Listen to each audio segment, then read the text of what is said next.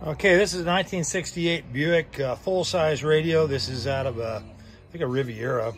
It is a 7302534, and I think that's just a mono radio. Yeah.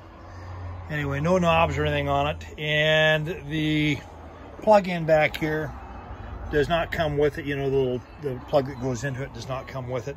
We'll go over cosmetics in a minute. And we don't guarantee warranty any of this electronic kind of stuff for functionality.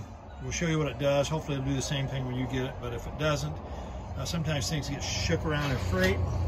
So it is what it is. It's going to be sold as is. Any cosmetic damage that happens to it, that will be covered under insurance, regular insurance, but they just won't cover anything for functionality, you know, something comes loose or whatever. Anyway, it is a AM/FM, slide bar works, and we'll turn it on here, show you what it does, and we'll go over some of the cosmetics on it. Well, okay, it's acting up now, so you gotta sometimes hit that switch. There we go. Switch needs a little lubrication probably. And the button stops work on it. I set them all ready as well.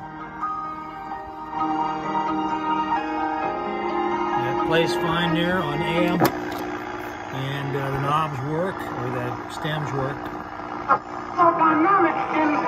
Loud there.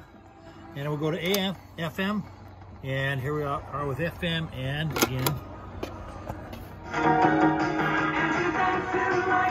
And you're tuning to the side. Press them to say, all right, you're saying it's and okay. I think, let's see if that slide bar works too. Yeah, slide bar works is why you see that flips back and forth there. Okay, we'll unhook it here and show you what the cosmetics are on it. Unhook the power and the speaker. There we go. Antenna. Well, it's hard to do this with one hand tied up. There we go. Alrighty.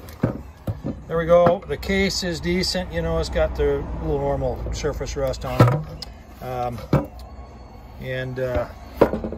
The bezel is pretty decent. You know, it's got it's a little bit of pitting. I haven't cleaned that. The thing hasn't been cleaned up. I've had this in storage for probably several decades.